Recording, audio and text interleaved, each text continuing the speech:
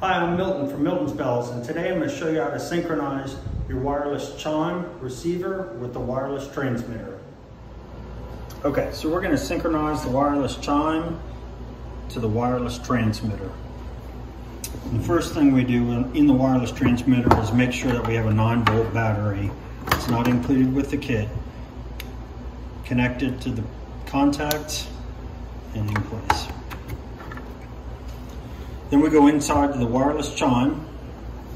There's two buttons on top of the wireless chime. This left button is called the mode button, and this is the volume control button.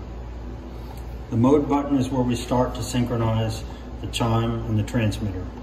We start by holding down this mode button for 4 seconds until these blue lights start flashing. Now we know the chime's in programming mode. Then we go up to the transmitter, and I'm going to close the contacts on this diaphragm. Normally, the hose receives a small puff of air from a vehicle crossing it, but I'm going to do it manually here, and you can do the same thing. You have to push this left contact very lightly until it closes. And you hear that in the chime, and we know that it's received a signal from the transmitter. We go back to the chime. We hold down the mode button 4 seconds until the lights stop flashing.